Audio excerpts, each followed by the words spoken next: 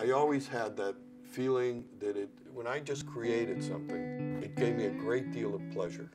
My name is Shelley Amsel, and I'm a retired physician, but really for the last decade I've been an artist.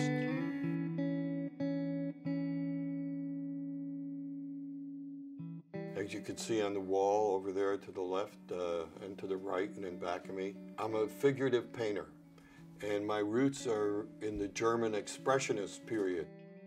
The German painters in the early 1900s, late 1800s painted like that with a strong use of color.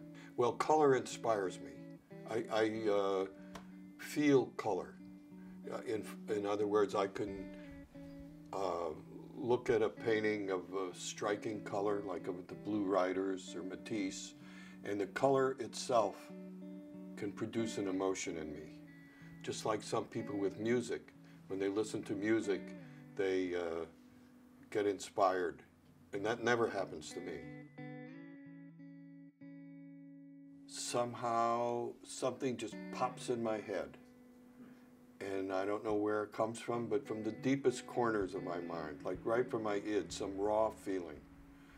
And it's usually involves people, and it usually involves something aggressive. I did a whole series of paintings using my scrap paper. When the palette gets a little full or you don't want the color anymore, you dab it on the palette. Sometimes I look at the pattern and I could sometimes see a figure in there. And then I dolly up the figure. I put in arms and legs, and one day, like you just walk into the studio and you just see it in a different way, and you put a little color here and a little there and shape, and there is a painting. After my first wife died, I went through a period of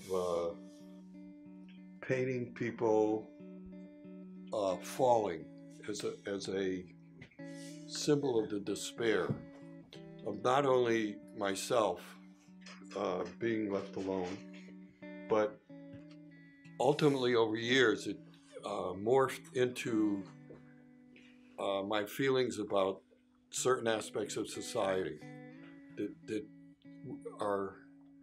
there was a lot of falling people.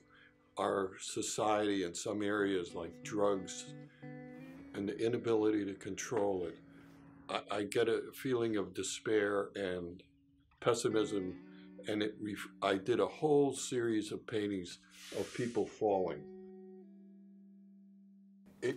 Creating something that has never been there before, like a scene in a painting, is very pleasurable to me. It's something you can't describe. The creative process is very pleasurable.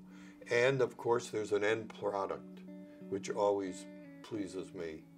You know, if you, on a field in an afternoon, if you play music and when you're all finished, you did something creative, but it's gone.